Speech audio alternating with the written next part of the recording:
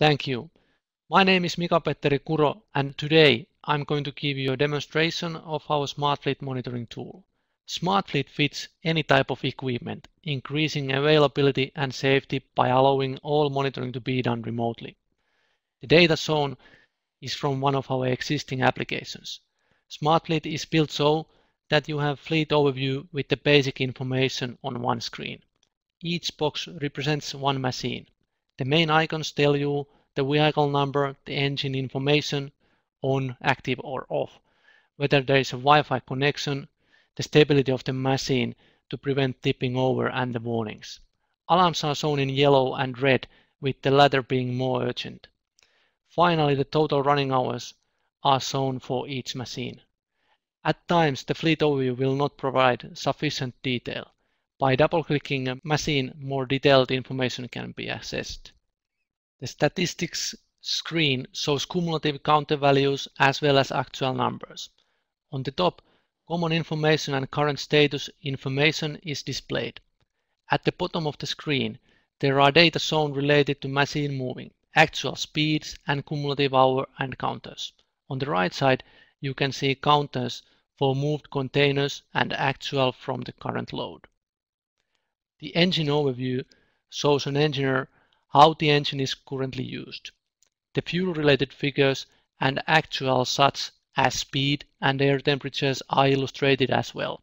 The engineer can also see whether the pressures are correct and if the coolant level low warning is active. It's inactive now, so that level is okay. SmartFleet also ensures data trace where key values are visualized in trends.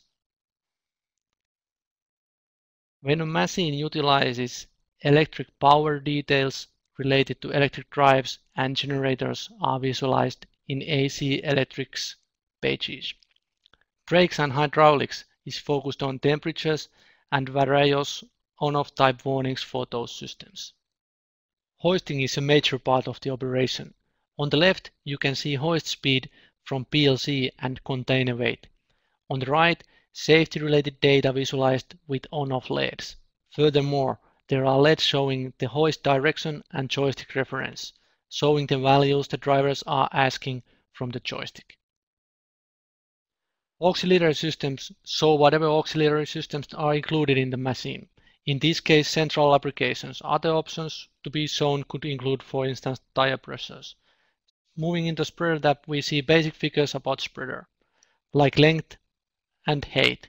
On the spreader, there are indicators showing the status of twist locks and land pins.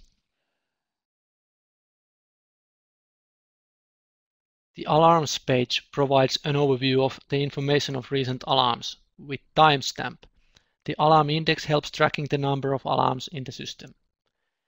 Error code is the error classification from 1 to 7, where 7 is the most critical. The error source can be found from the source function with the description for that error being provided. Gantry travel related data is visualized in this page. On the left-hand side, there are figures and trend of drive models.